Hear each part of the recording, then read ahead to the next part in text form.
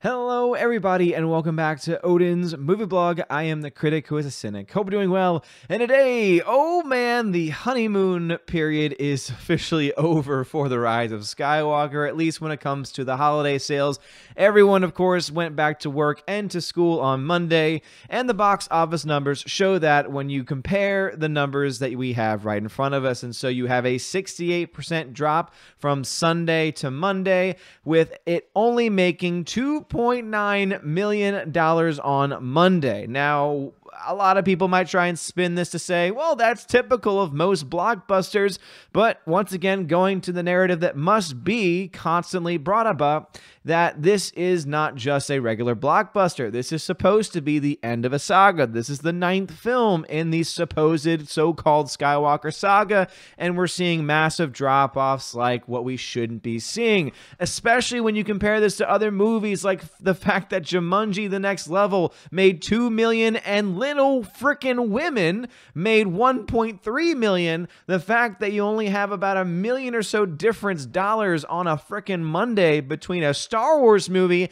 and a movie called freaking Little Women should cause any person with a brain cause for concern. So what does that actually mean for the overall box office? Well, Rise of Skywalker still has amassed around $927 million, which, remember, is definitely nothing to snuff at. I'll definitely add that into the calculations over on the Excel sheet in a little bit. But this does make it very, very, very, very, very clear that this movie is not going to have the legs it needs in order to match the other films like, for example, Rogue One, Last Jedi, etc. In fact, when you go ahead and look to the daily box office performance, seeing it drop to these single digits is pretty phenomenal when you come to think about it, especially when other films in the same franchise took a little bit longer to drop to that low in the single digits are part of their runs. One of the ways that we can see and one of the ways that we can look to that is by going into the versus category, which is a very excellent metric for there to have on thenumbers.com. So remember that now a movie that we have to bring into the mix and into the discussion is Rogue One: A Star Wars Story, because it's obvious at this point that it's not going to, that Rise of Skywalker is not going to match The Last Jedi, but now it might not even match up with Rogue One when you adjust for inflation. So let's look at these day-to-day numbers. So at the same time in history,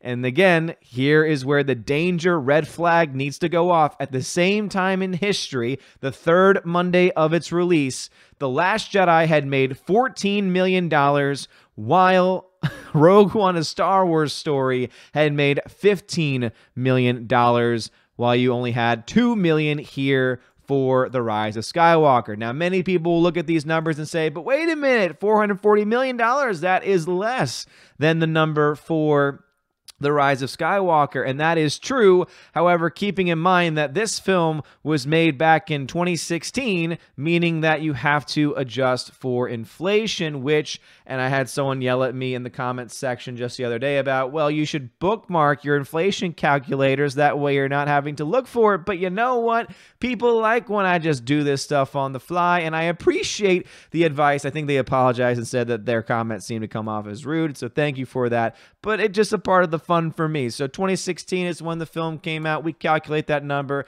That means in today's numbers, that would be $472 million. In fact, let's give the benefit of the doubt and say, oh, it's 2019 numbers. The movie would still be at $469 million when adjusted for inflation. This, of course, is as of today for Rogue One: A Star Wars Story, $469 million versus the $454 million of The Rise of Skywalker, makes it very clear that The Rise of Skywalker is starting to fall behind. So as I said, it took a while before any of these other films reached that type of single-digit numbers. Look at this, $7 and $6 million on this day. None of these movies reached the $2 million in a day, or less than $2 million in a single day, then until the fourth Monday after, which means that the fourth Monday after was this, And keep in mind that we have a film called 1917 coming out this weekend, among a couple of other films. I can only imagine what the Rise of Skywalker Fourth Monday numbers are going to look like. Could we see a sub-$1 million Fourth Monday? That would be freaking amazing to see. But when we look to the overall totals, it is very clear now. $454 million versus the $531 million of The Last Jedi puts this movie getting very, very close to being $100 million behind in the domestic totals, which, if that indeed holds, or at least is somewhat close, seeing that The Last Jedi ended its run around $628 million when you adjust for inflation, means that the best that this film can really hope for at this time is around $528 million, or in that area. Subtract some, add some. And if that's the case, and if the 51-49 split holds between the international and foreign marketplace, the international and domestic marketplaces, then you're looking at a film that's going to cap out at best at $1.1 million, or billion dollars, I should say, which, let's just be honest, is a catastrophe when you think about what kind of a film this is and what kind of money this film should actually be making. So let me go ahead and try and pull up for you the box office numbers for you. And again, someone's going to yell at me saying, why don't you have this thing bookmarked? It's because this is just how my brain works. I have ADD, and this is how it works. I'm going to update the rest of these box office numbers in a second, but let's go ahead and add in the current box office numbers for The Rise of Skywalker. So as you can see, it's currently at $927 million. So we got on another $8 million or so to this number. Boom. Meaning the film, hey, guess what, guys? Good news for Star Wars. Good news for Disney. You've made $31 million in net profit and net gain. Great for you. Some are arguing that it's probably not that much, but according to the numbers that I've decided to pick out, it looks like you're profitable. And it'll be interesting to see what the other industry leaders and the deadlines and Hollywood reporters have to say about this kind of drop-off. Once again, this movie dropped down to $2.9 million on a Monday in its third week of release, compared to the $14 and $15 million of The Last Jedi and Rogue One, respectively. We are definitely in a world now where this movie might not even be able to beat Rogue One. I still honestly believe that the film will reach $1 billion, but the people that are out there still saying, I don't think it's going to reach $1 billion, I don't think it's going to reach $1 billion, you know what? If these types of numbers hold, if we don't see, and here's the big kicker, we have crazy Tuesday discounts at movie theaters nowadays that weren't really as prevalent back in 2017 and 2016 for Last Jedi and Rogue One. Not to say that it didn't exist at all, but it's definitely a lot more prominent today, which could definitely have a boost in these Tuesday numbers. But I really don't see how you're going to have the movie make so much in this week, especially when it's expected to have yet another 50% drop or so, which means it'll make as much as this did in its next weekend, or maybe just a little bit more. It's really hard to say. Again, this film ended up making around $22 million in its second weekend, where The Last Jedi, or rather Rise of Skywalker, made around $36 million. A 50% drop from that, you know, would put that in that, what, $18, $19 million range. So you're looking at a movie that is dying off very quickly, does not seem to have the legs, will likely come in at the very worst as the second lowest grossing Disney Star Wars movie, ahead of Solo: A Star Wars Story, which lost $200 million.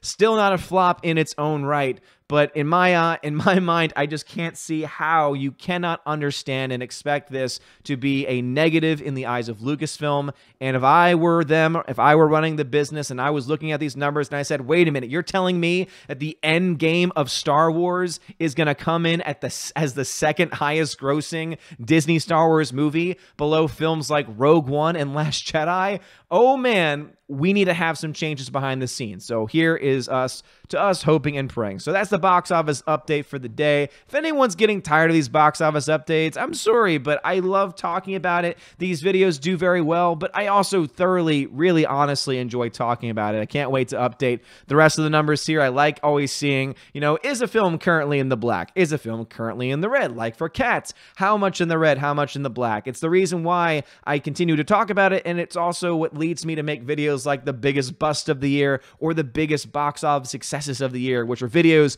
that I still have in the works as of right now. Just got some new equipment today, including for my vlog camera, so I'm planning to do a vlog tomorrow where I go to pick up Joker on 4K. It was available. I know. I'm excited for it too, River. You're exactly right. I could have picked it up today, but I just got the equipment in, and I'm exhausted, and I get off a little bit early tomorrow, so I will go ahead and pick Joker up tomorrow. I'm very excited about that. But while I still have your attention, if you wish to support the channel, please consider becoming a Patreon member today. I post a lot of behind-the-scenes videos, usually featuring my dogs, but I've just recently updated the different tiers that include things like getting the shout outs during the videos, also getting access to special content like interviews, special podcast episodes, getting to be on the channel once a month, being able to go through and to be able to listen to Q&A videos as well. So I got all the stuff that's being added on. Go ahead and check out those tiers. One of the differences about Subscribe Star is that I actually have the ability to do giveaways over here. So just as an example, I had a digital code Blitz where one could have chosen from any one of these movies and been able, can't update or I can't expand that here. But anyway, 101 Dalmatians, Aladdin, Alien 3, Alien Resurrection, Batman Beyond series, Dumbo, Godzilla King of the Monsters, John Wick 3, Jurassic Park. All of those are movies that I give away, so I do a lot of giveaways on the Subscribe Star, which I highly recommend that you sign up for. If, again, you want to support the channel, allow me to continue to do the work that I do, those are the places to go to. Check the links out in the description. Also, if you want to say screw you to the Oscars, if you want to say, hey, I want to be able to tell you what the actual best film of the year is, or I want to tell you that there are some really bad movies this year and some crap world builders, then the Wednesday Raven Awards are for you. This will be the second year that I'm hosting the Wednesday Raven Awards, and it is basically a boycott of the Oscars. The nominations are still open, so you can nominate any of these categories or nominate people or persons or movies for any of these categories all the way up until around January 12th. So please check the link in the description. You'll find it. You'll be able to, maybe bookmark it, save it for later if you want to. But put in things like Best Movie, Kathleen Kennedy Ryan Johnson Award for Excellence Craft World Building, Lifetime Achievement Award, Best Original Film, and then, of course, some of my all-time favorites, Most Overrated Film, Most Critically Acclaimed Piece of Garbage. Not only is this movie overrated, it's terrible. Shill of the Year, NPC of the Year, and so many more categories. So please click on the link in the description below. Also, of course, continue to follow me over on the OMB website, ombreviews.home.blog, where you can follow scores made for movies, movie reviews, and of course you can have access to the chart that I just showed you over here, which updates in real time as I update the numbers daily. So anyway, let me know your thoughts about this and all the things we talked about in the comment section below. What do you think is going to happen with the Star Wars box office? Do you think it has now officially hit its wall? Do you think it's just going to plummet from here on out? Do you think it's going to slow enough to possibly not reach $1 billion? I'm not quite there yet, but I will say if these numbers hold domestically, it's going to become very, very hard, especially since now movies that are actual competitors like 1917 are starting to come out into theaters, and no one seems to be wanting to see this film a second time. So let me know your thoughts about that and all the things we talked about in the comment section below. If you like this video, smash the like button, give me a subscribe. It helps me out a lot. You're all amazing and beautiful people. Have a wonderful day, and as always, God bless.